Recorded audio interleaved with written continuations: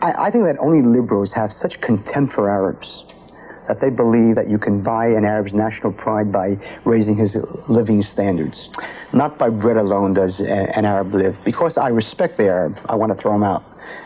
Meron Ben-Vinisti is former deputy mayor of Jerusalem, a highly regarded expert on Arab affairs.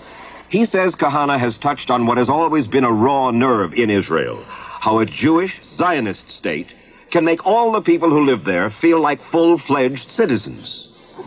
I agree that the problem is that Israel can be either democratic or Jewish. It cannot be both. And this is what Kahane is saying also. But what Kahane says is that I'll be undemocratic and racist. I'll just throw the Arabs out. For me, this is unthinkable because my Zionist ethos, my Jewish conscience, dictates that Israel must find a way to reconcile the two values. Yeah, but you've been trying to reconcile the two values here since 1948. Correct. And you haven't reconciled them. Things are not getting better, they're getting worse. Well, I don't want to give it up. Well, I understand you don't want to give it up. And in the long run, it will. So, look, the whole notion of taking Arabs, putting them in trucks and moving them is preposterous.